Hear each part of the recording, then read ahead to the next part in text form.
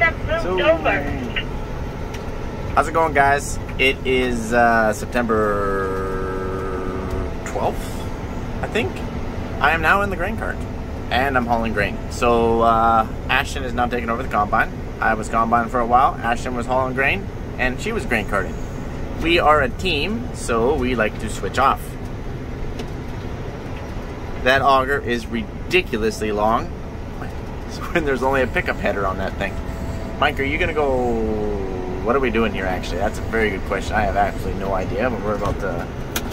Oh, I don't like going through the dust. I definitely do not like going through the dust. Heads up.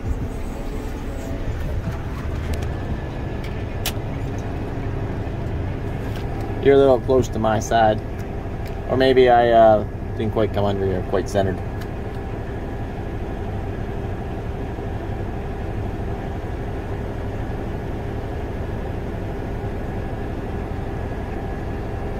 So, I'm rocking this little 1,000 bushel Brent cart here. Say what? Brought out a grain cart? Absolutely, I did. Anyways, we got this Brent 1,000 bushel grain cart. Normally, I pull it with the Fendt 720, which you guys probably know that I upgraded to the Gen 6 724. But I needed that for a backup for my grain auger, so we had this tractor sitting here. So we thought, well, we better use it on okay, you know what I'm trying to say.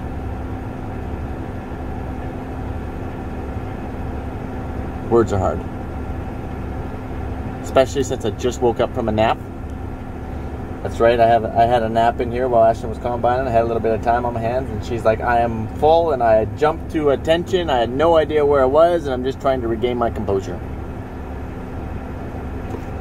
That nap there, hon, that's really beating me up here. I'm still trying to wake myself up.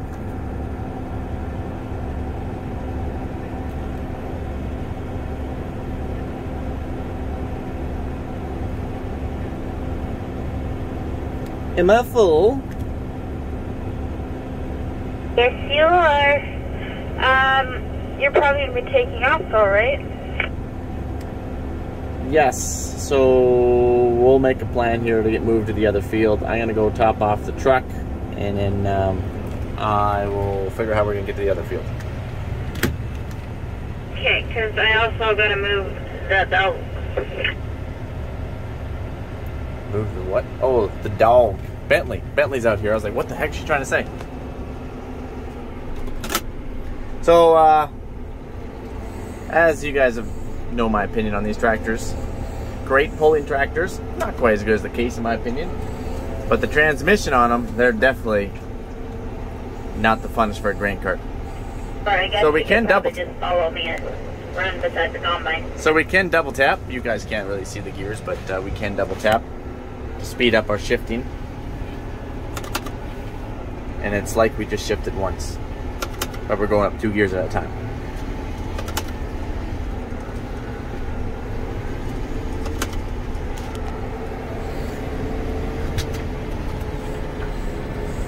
Obviously, with this tractor, I don't even know this grain cart's back there.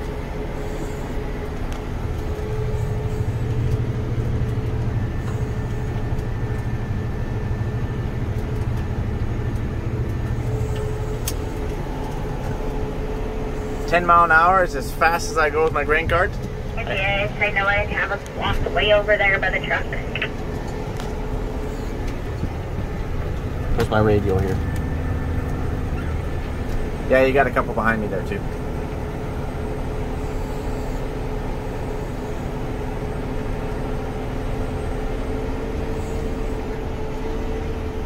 There's the truck. Start putting up our auger.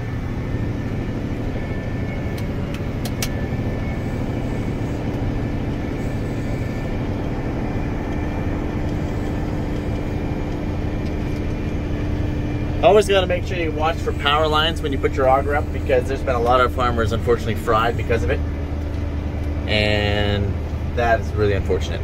So please look up when you're putting up your auger. With these triples, I got to get pretty dang close to the truck, but can easily be done.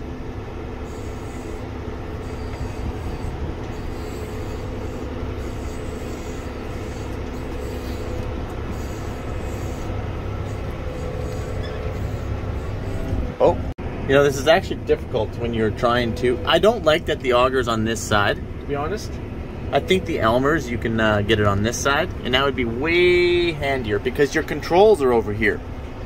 So you're already, you're already naturally looking this direction, right? Because you got, you know, your controls are on this side, which run your auger.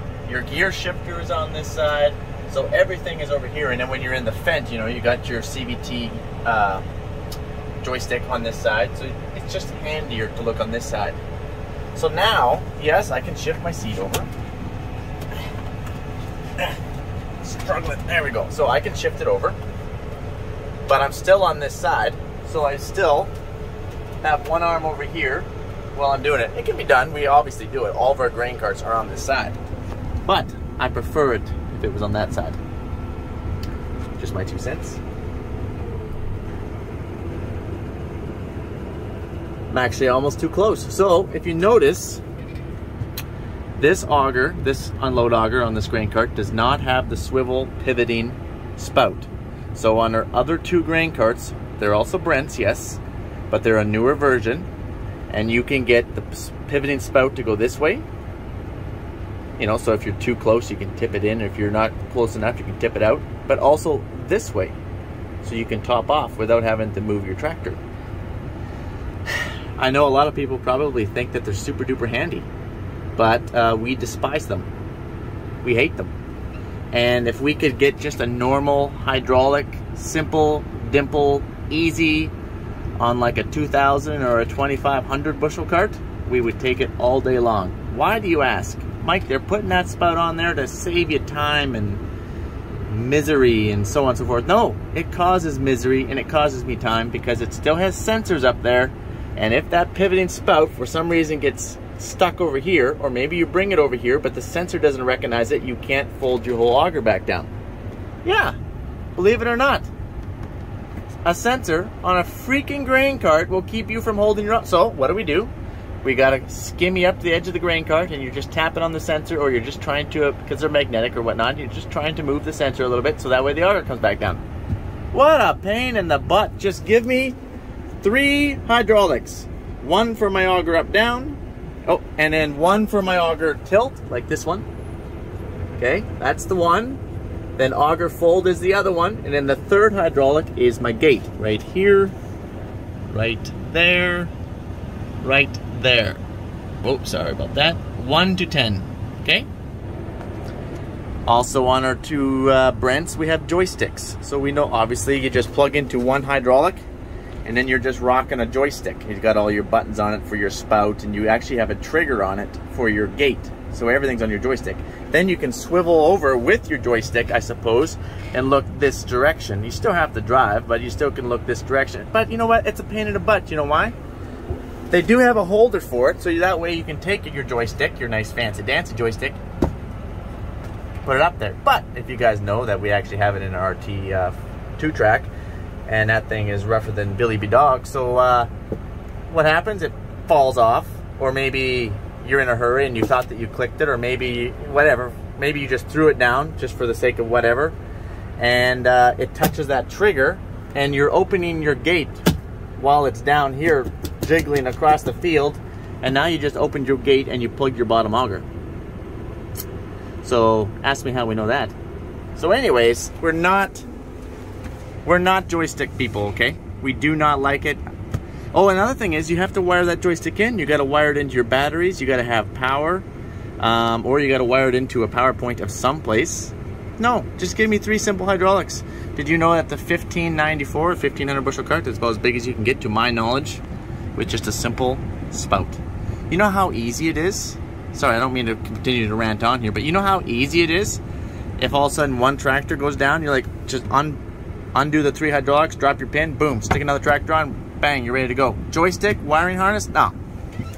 You guys just call tech and wait for your tractor to get going. All right, enough about that. Let's start offloading here. I'm a little bit close, I see, which is probably a first time.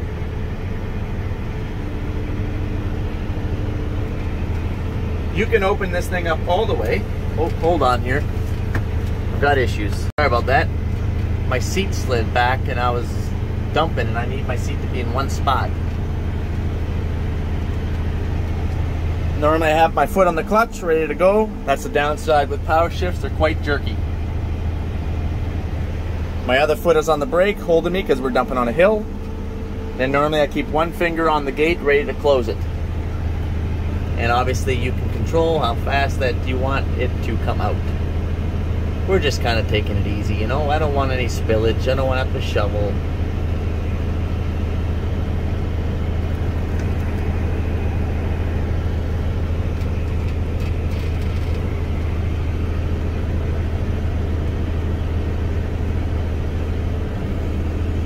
There it is, and we're going to continue forward just a little.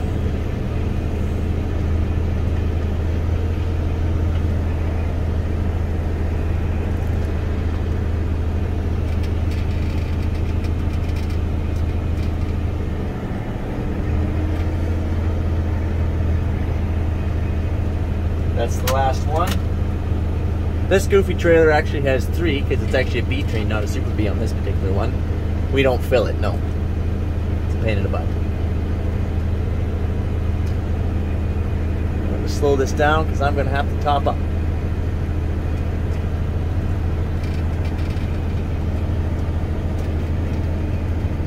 Okay, I guess I can go a little faster. Hold on, I'm having issues.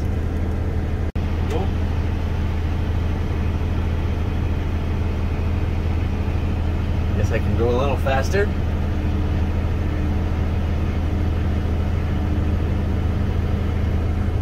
When we actually have a crop to cut, our grain cart guys, they're a lot quicker. They just roll in, dump real fast, they know exactly what they're doing, but I guess if you dump to 500 cart loads, you probably get pretty dang fast as well. Go.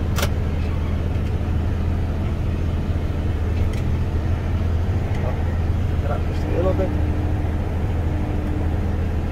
Just a little more. Whoa, jerky, jerky.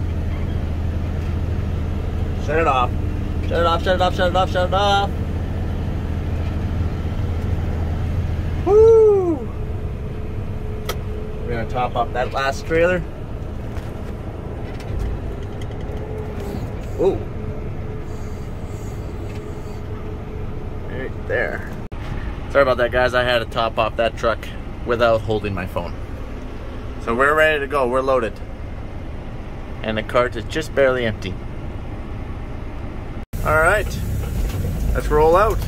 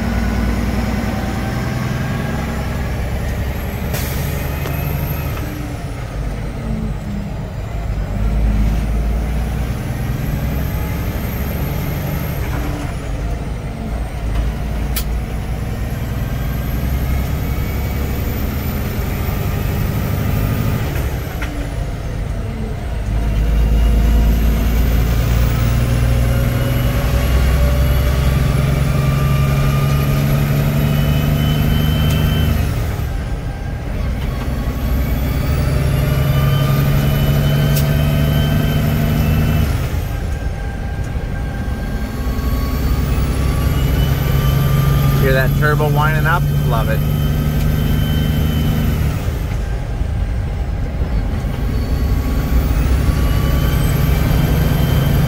Alright guys, I'll see you when we get there. Alright. So obviously this isn't my yard. These are my father-in-law's bins that he is allowing me to use. Due to the drought, everyone's got spare bin space, so, and of course I don't have any. But we hauled most of it off the combine. But as I was just double checking things here, I couldn't help but notice, see that slop? So there's a pin here, a bolt here, and a bolt here. These are your shear pins. So if you were to, I don't know, fill the bin up or something, and this is to keep your auger from twisting in half. But anyway, they're loose. So I just gotta quickly fix that. All right, I got those pins tightened up. I actually put new ones in.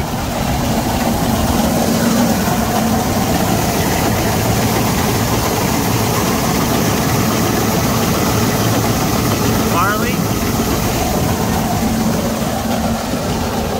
So we want to keep a sample of all this stuff. You want to have a sample of all your products, so that way you can send it away to the grain buyers. So every so often, you just do that.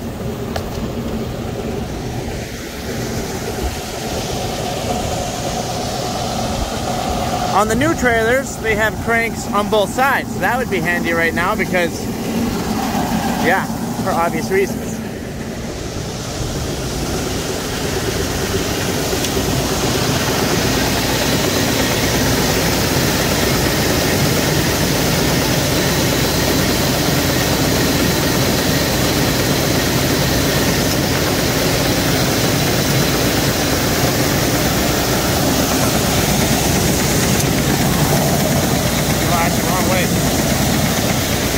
Open it up a little bit more.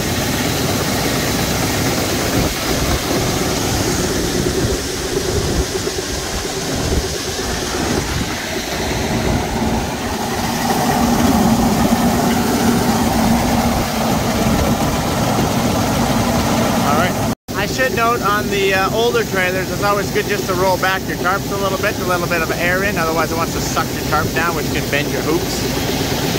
On the newer trailers, I do believe they're all vented, so you don't actually have to do that, unless you're just going to dump it at almighty speed, in which case you normally on the new trailers that have air ride, you dump your air suspension too.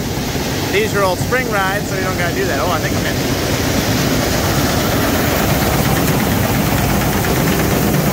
It's like a two-hand job doing the gates.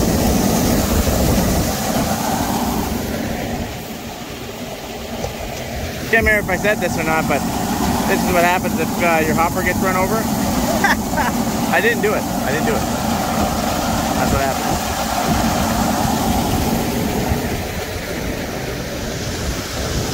When you're done, since it's such a small area in here, you got to go about 3 times, normally, to get this thing out. Yeah. Also, it's handy having the PTO button right here. I don't have to run back to inside the cab. I can just hit that, shuts it off. Easy peasy. All right, we've got it out of that second trailer.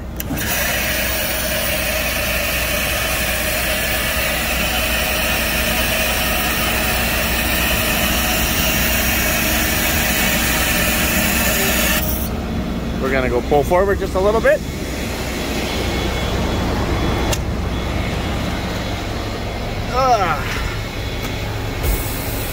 Like you have an engine warning light on. Yeah, I know, it's kind of periodic. And right about there.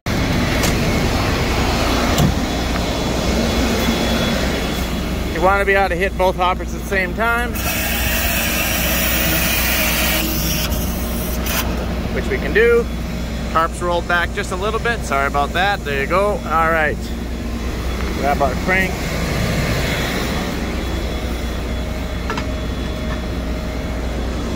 So you think it was started like a soft start, not like a gonna smash it all to heck? Actually, correction, you can turn it on from the PTO and off, obviously, but you just gotta hold it for like 3 or 5 seconds.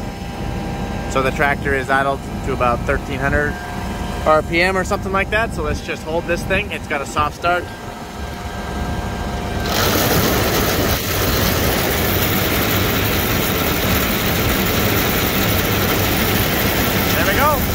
So while we're here offloading, I just want to point out that these are not Super Bs, okay? These are B trains. A Super B, see this framework right under here, would have a 3rd axle right here. It's called the bridge.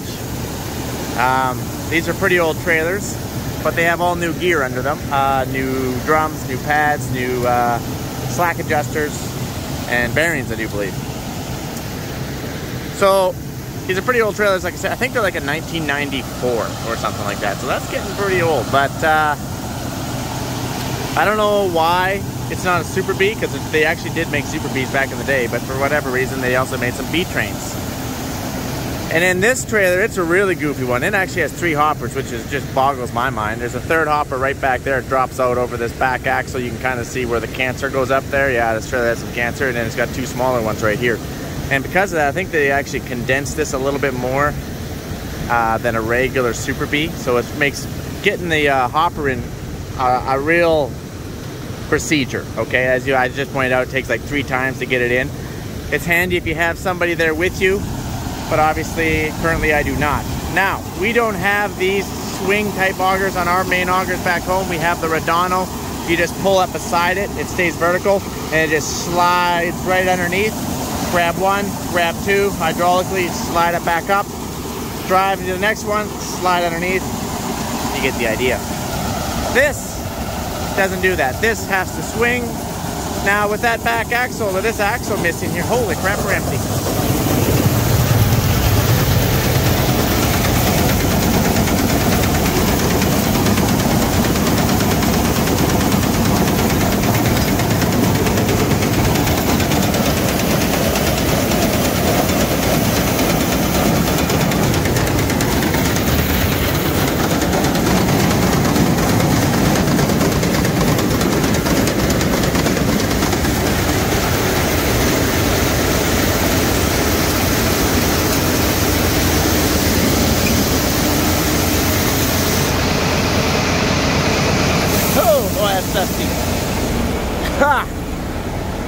So anyway, as I was saying, on these particular older trailers, since it's missing this 3rd axle under the bridge, it makes this swing really easy. Unfortunately, that makes up for the gong show of it. We have actually just unhooked this trailer and just ran this one because it's so easy. And as you know, this isn't my auger. And you know that Ernie isn't on it. Ernie was brought up for a 13-inch auger. Remember all that work and everything that we put into these augers? Well, on its first load, took out its gearbox. And so we just had to park it. So this older auger, which is still a 13-inch by 70, what I brought up here, exact same, is my father-in-law. They don't use the Redanos. Not that I have a Redano on that old one I brought up either, but I put the Fent on it because I had to move 16 miles. That's not super fun with old Ernie, not very good road gear, and there's no lights or power around here, so when you're dumping at night, you can't see nothing. So the Fent is like dumping during daylight with all its lights. So that's the down low on that.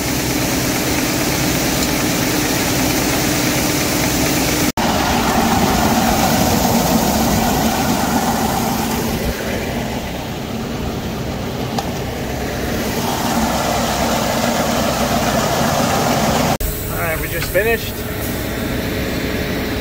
We want to back up here without running over our auger.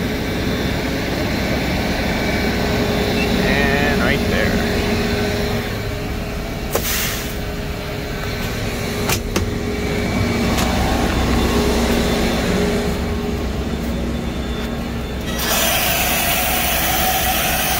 Kind of time consuming.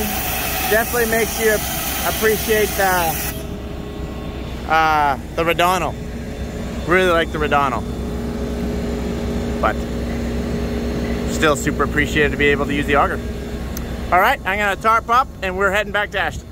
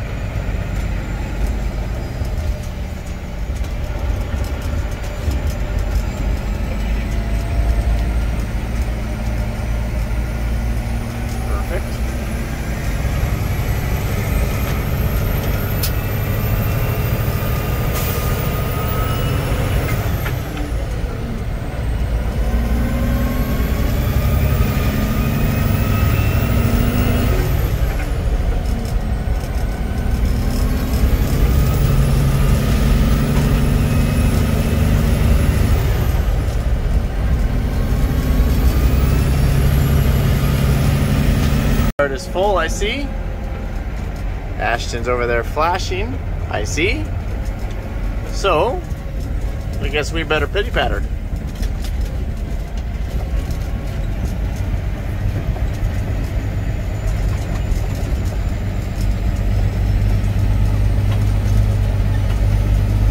You always want to park the truck downhill and on the way out before you load.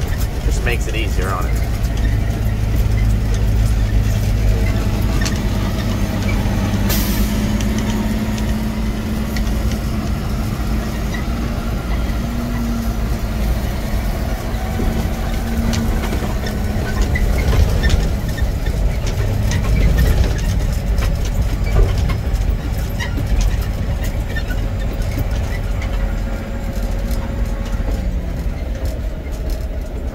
There's Bentley, just hanging out down there.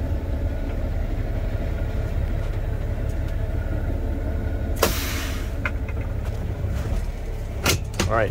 Hey Bentley, how's it going? Oh, and as I'm running by here, you're probably asking yourself, Mike, if you want to stay out of the dust, buddy, you know, when you're trucking, just get the electric gates, the electric chute openers. Easy peasy, have a little remote control, stand on the other side.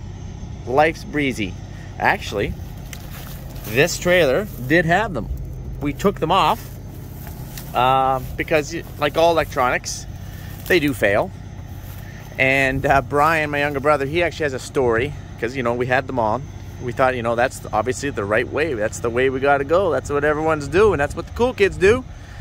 And there was a short in the right here. There's a short in the box.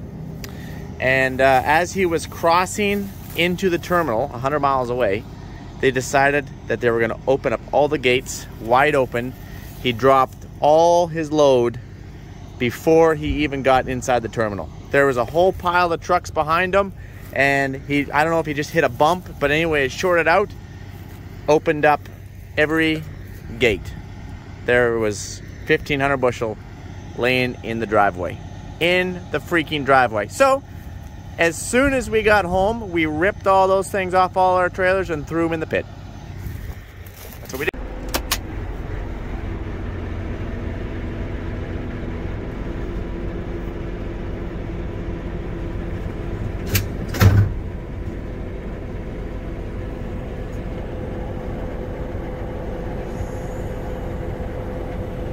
Beauty.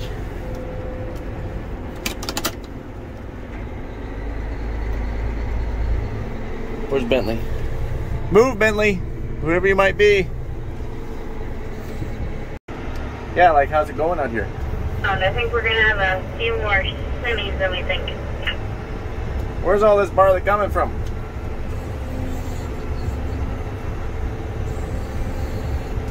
All the hollows. Thought we'd be done like a truck or two ago, and here we're still going. It's a good problem, I'm not complaining.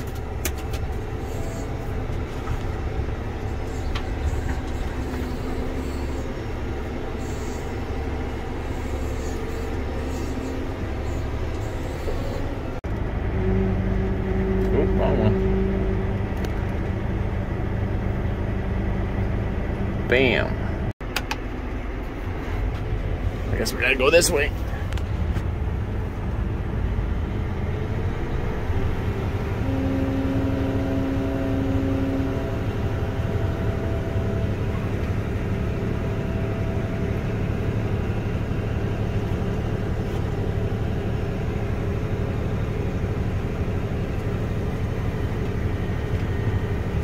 Oops, sorry.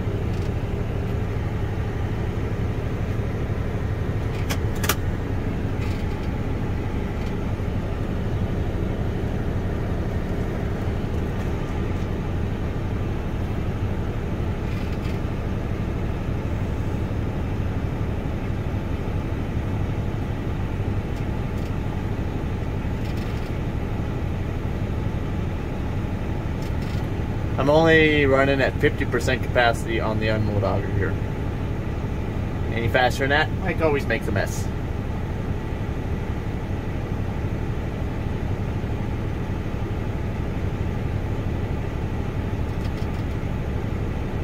There it is.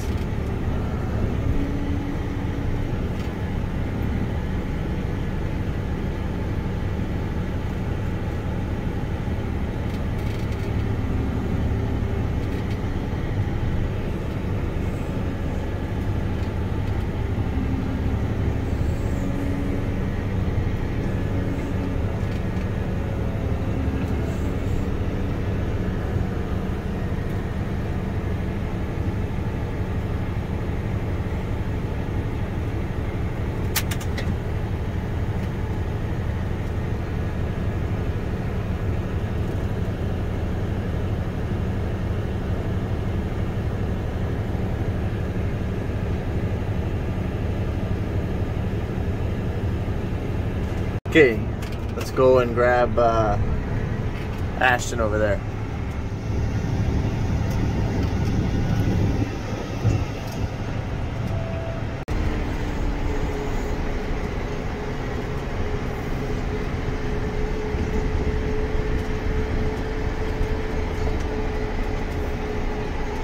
Too fast. 10 mile an hour is too fast. Some guys, man, I think some guys actually cart at like 20 mile an hour. I can't imagine how. That is incredibly hard on equipment. I don't even like going against the drill rows.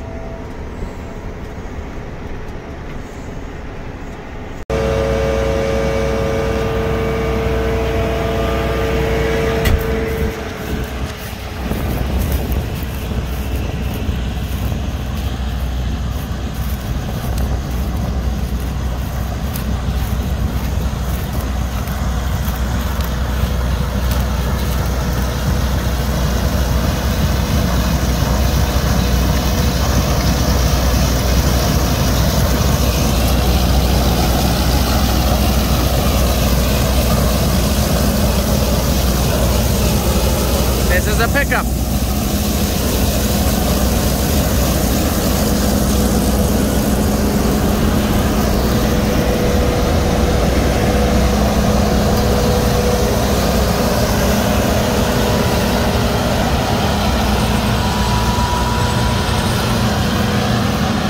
Guess I better get doing my job here.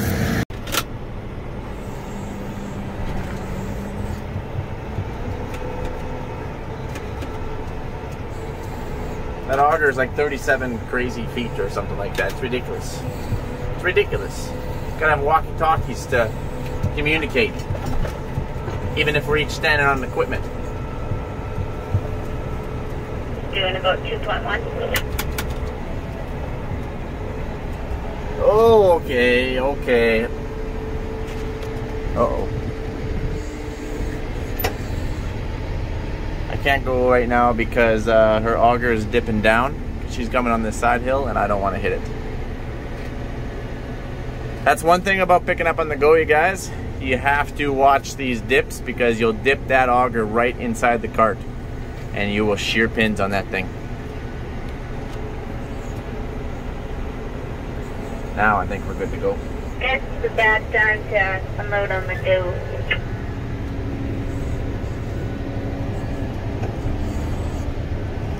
Oh, where's my radio here?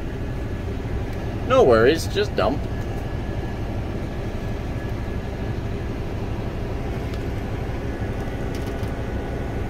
Don't want to lose my auger. Yeah, I know. I was just commenting about that in the video, how it's very easy to dip that long auger down into the grain cart. So the ideals, I think on the newer models, they are actually raising that auger up, but right now it's not as high as I would like to see it. And that has been a complaint, and I do believe that they are addressing that issue. But that doesn't help us with our current models. To this auger length, I don't think I lined up to the cart once. I know, it's so hard, right? You're gonna have to dangle something off the end of it.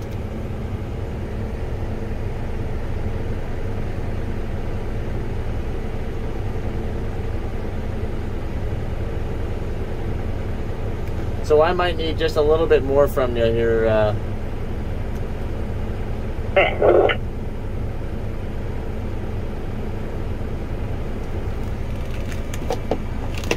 Okay, I need you know, to hold up my mic here. I don't know why I don't have that yet.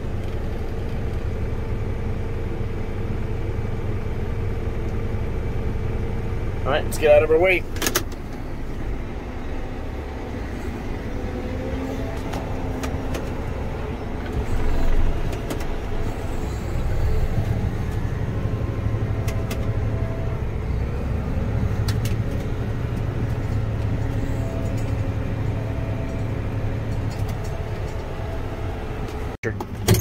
We got a little bit of time. Whew!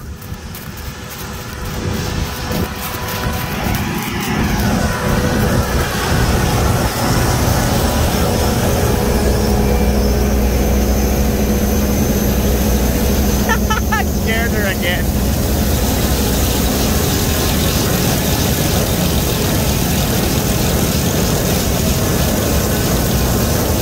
So the downside with pickups is you can also pick up little stones and rocks and stuff like that and tuck them in your header. Also, if you have a thin crop like this, it's hard to get. We aren't getting it all by the look of it under there, but the heavier the sand or the swath, the easier it is to pick it up.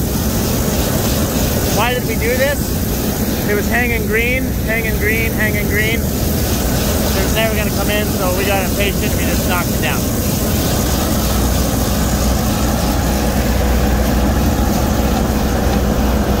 Uh-oh. All good. She just wanted to talk to me. Off camera, I guess.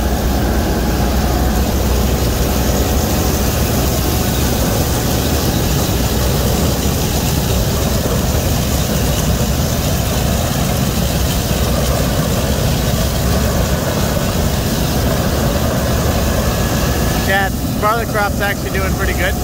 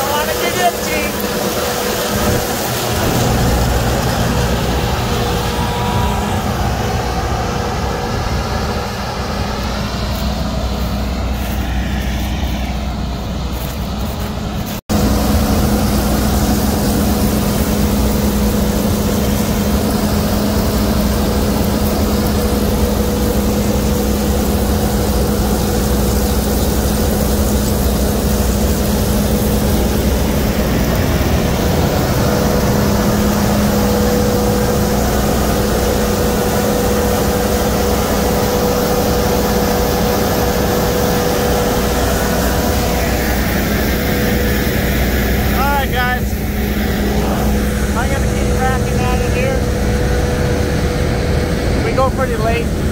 So up north here, our hours are a little different. Pretty much just go as late as you can. Sometimes it's 10 p.m.